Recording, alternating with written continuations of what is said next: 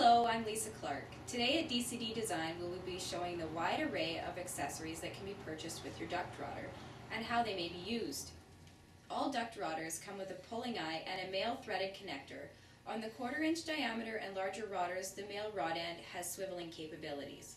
If a duct rodder is ordered as a deluxe, it will come with a durable accessory pouch with the following accessories: Splice Connector, flexible guide head, roller guide, clevis end, glue, and rod gripper. Each of them have a female thread which will match the male threaded end on your duct rodder. Simply unscrew your existing fitting and screw on the accessory of your choice.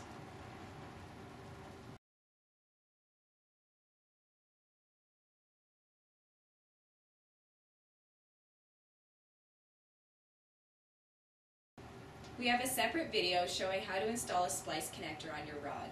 See how by viewing our YouTube channel video entitled How to Splice Your DCD Duct Rod. The flexible guide head can help going around duct corners and tight bends. Roller guide is great for passing existing cable in ductwork. Clevis end can be used for pullbacks utilizing small wire mesh grips or small shackles. The kit also includes glue for attaching new male fittings or splice connectors, and rod gripper gives you extra grip while pulling your rod. We also offer an assortment of thread adapters for sondes that can be attached to our male fitting.